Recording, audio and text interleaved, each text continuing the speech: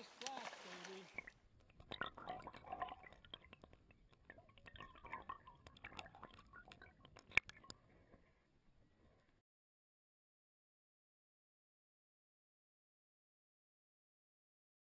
So we start out with a OPST intruder shank, and this actually doubles back so you can mount the eyes securely. Senyo intruder wire and an OPST swing hook, which I really love.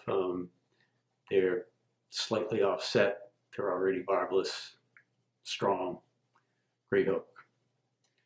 And so we'll start with the rear bump being steelhead brush, another wire brush material already prepared. It's got little rubber legs in it. Anything that adds motion is a plus in my book. So just attach this and start wrapping. And with all this material, as you wrap, you want to stroke it back with each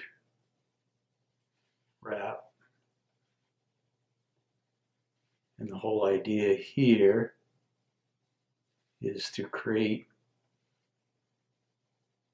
a bump that will flare the silicone legs, which are going to go on next. A little difficult to half hitch this when it's way back here, but it can be done. The Squidro takes two pair of legs, two sets of legs, and I like trimming the rear ones slightly shorter than the front ones, and you'll see how that all comes into play when we finish it. So a little tricky to get these started, but basically you want them to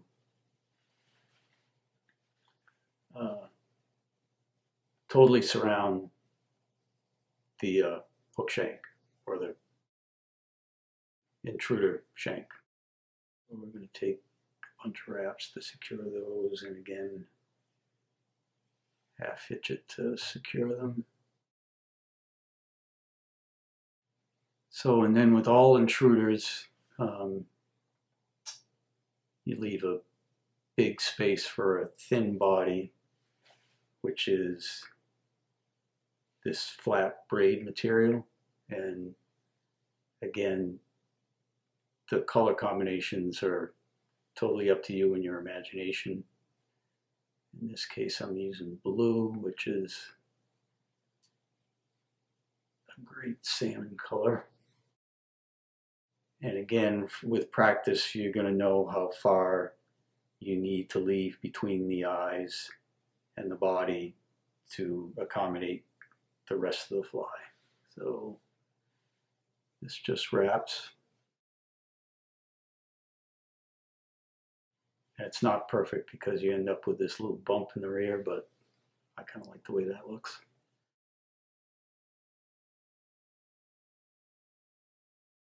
And tie it off. Trim.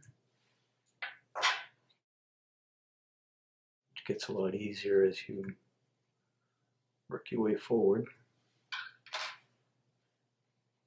And now we're going to create another bump with the steelhead brush.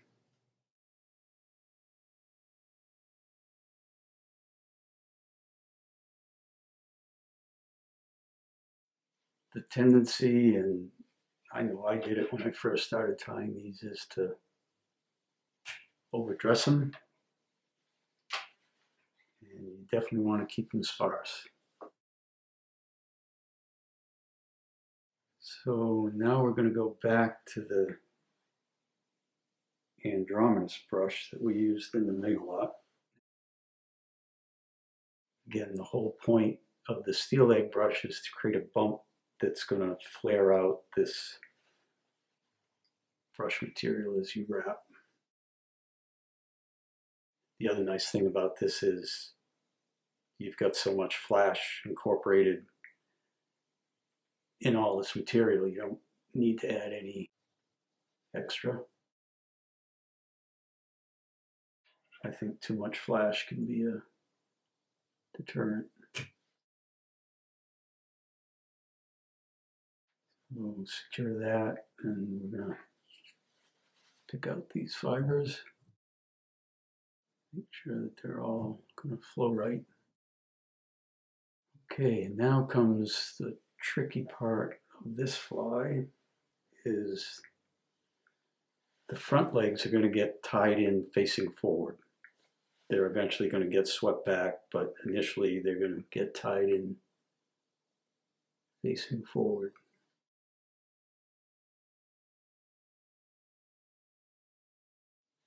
Again, this is kind of a little bit difficult to throw the half hitch in here, but you want to make sure that that's secured, so you want to make sure all those legs are still facing forward.